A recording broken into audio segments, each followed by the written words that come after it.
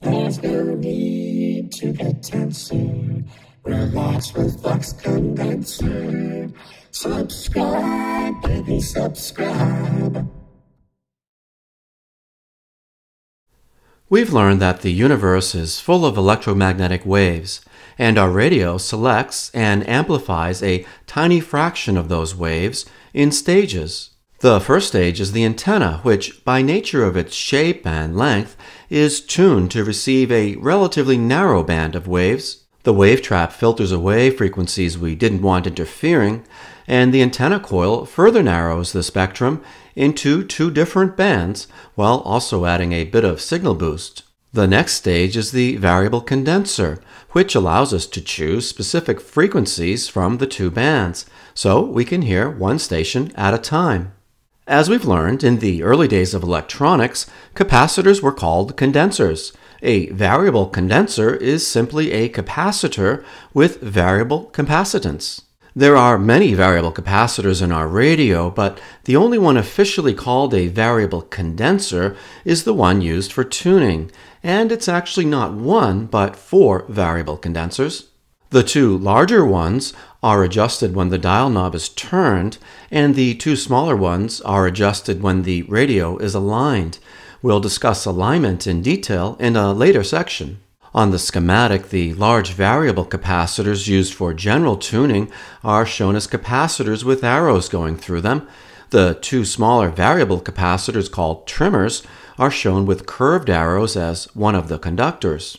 There are 5 other trimmers in our radio, the one on the wave trap, and 2 each in the IF transformers. We'll discuss IF transformers more in an upcoming section. The variable condenser looks different than the other capacitors in the radio, but it does have the same basic elements. The metal plates are conductors, and the air gaps are the insulator. 2 sections of plates stay in a fixed position. These are called the stators.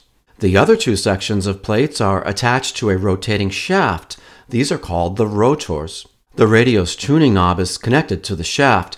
As the shaft turns clockwise, the rotor plates gradually come closer and closer to the stator plates. This is called meshing. When the rotor and stator plates are fully meshed, capacitance is greatest. When they're unmeshed, capacitance is lowest.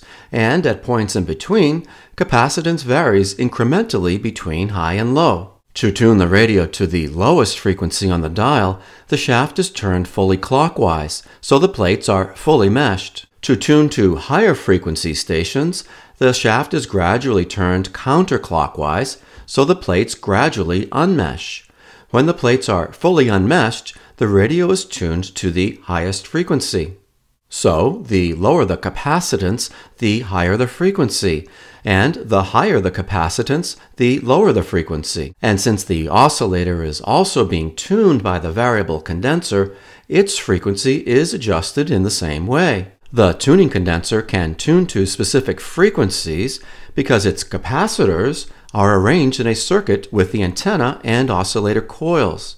And as we learned in previous sections, this arrangement creates a tuned circuit, which will resonate at a certain frequency.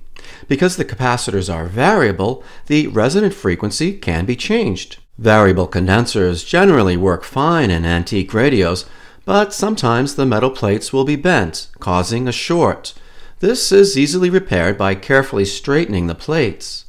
The variable condenser in our radio tested fine for shorts, but like everything in the radio, it was filthy. After carefully marking the leads, I removed it from the chassis, gave it an ultrasonic bath, lubricated the shaft, and replaced the frayed wiring. Having the variable condenser out of the chassis also gave me access to many capacitors that needed replacement.